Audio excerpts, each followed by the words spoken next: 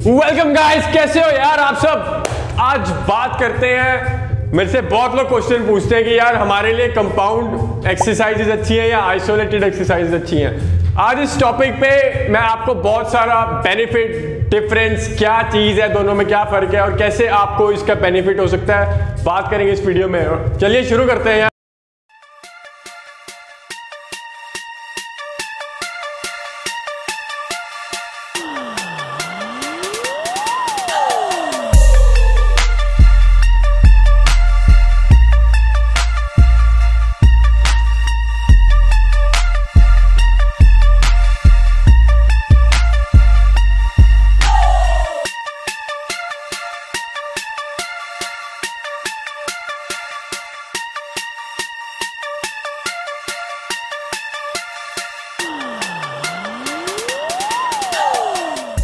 So guys, पहली है आपकी कंपाउंड एक्सरसाइजेस। कंपाउंड एक्सरसाइजेस कौन सी होती हैं? जिसमें मल्टीपल मसल्स और मल्टीपल जॉइंट्स यूज होते हैं। For example squats, deadlift, hip thrusters, ऐसी बड़ी बेंच प्रेस, है ना, इन सब में मल्टीपल जॉइंट्स और मल्टीपल मसल यूज हो रहे हैं, तो इस कंपाउंड एक्सरसाइजेस है। बेनिफिट्स क्या है इसके? एक तो यार टाइम सेविंग है, मल्टीपल मसल यूज कर रहे हो। अब जो लोग ऑफिस जाते हैं, काम करते हैं 9 to 5, I would suggest general fitness के लिए कंपाउंड एक्सरसाइजेस से बढ़िया कुछ भी नहीं है। सारे मसल भी यूज हो गए, टाइम भी बच गया, बंदा फिट भी रहता है। और ये जो बहुत छोटी चीज है यार, आपका कोऑर्डिनेशन बॉडी का, जो आप देखते होंगे यार, जब हम स्टार्ट करते हैं, मैं जब पहले डेडलिफ्ट लगाता था, स्क्वाट लगाता था ना, कभी मेरा कोऑर्डिनेशन ठीक नहीं थी। डेडलिफ्ट लगानी है, बींगे टेढ़े हो गए, इधर से उधर हो रहे हैं, ऐसे हो गए, फिर उठा लिया बस।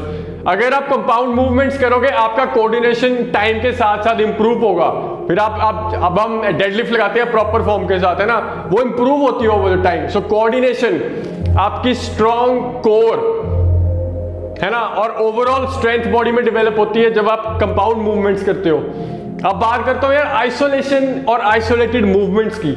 आइसोलेटेड मूवमेंट्स होती है जिसमें सिंगल जॉइंट और सिंगल मसल यूज होता है, जिसमें हम for example bicep curl, leg extension, single joint, single muscle.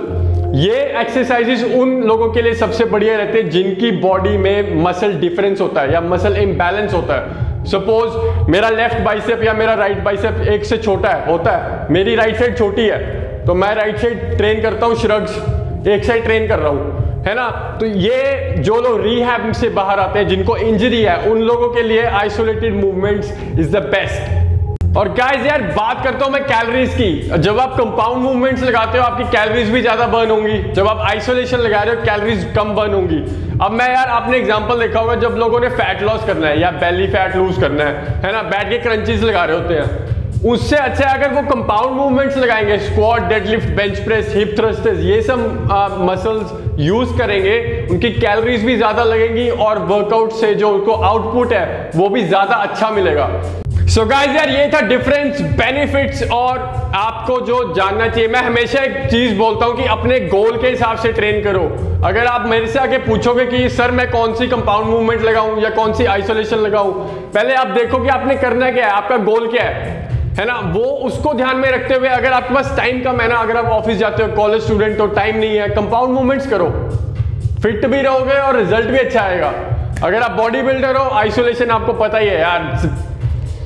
So guys, hopefully यार आपको सीखने को मिला हो। एक्चुअली मैं आपको एक एग्जांपल लेके समझा देता हूं। अगर आप 140 किलो स्क्वाट लगाते हो ना, आप 140 किलो लेग एक्सटेंशन नहीं लगा सकते। उसका रीजन यही है, स्क्वाट्स में आप इतने सारे मसल यूज करते हो, वर्चुअली सारी बॉडी, है ना, और लेग एक्सटेंशन में सिर्फ एक जॉइंट। सो ज्यादा मसल्स ज्यादा वेट मूव करते हैं, सिंगल जॉइंट मूवमेंट कम वेट मूव करती है, hence you burn less calories.